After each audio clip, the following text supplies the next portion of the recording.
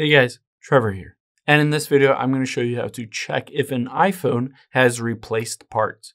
It's pretty quick and easy, so let's jump right in. Now, let's say you just got an iPhone or you're considering buying one and you're wondering, has the screen been replaced or the camera in the back or the battery? The easiest way to find out is to tap on Settings here, scroll down a bit and tap on General. And then at the very top, let's tap on About. What you're going to look for right under the serial number is an indication, something that pops up, that some kind of service was done or something was replaced. Now, there's a support page by Apple. Basically, it says what you'll look for is this parts and service history.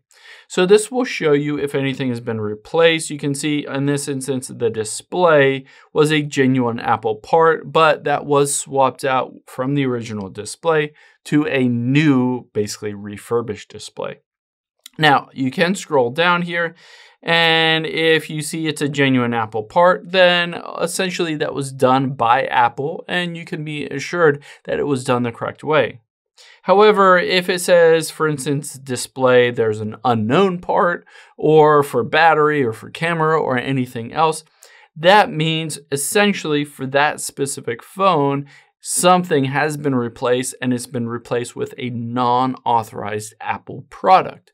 So essentially that might mean that your warranty for that iPhone is void and basically it might not work as intended. It wasn't done by Apple or an approved carrier, basically replacing the screen or anything like that.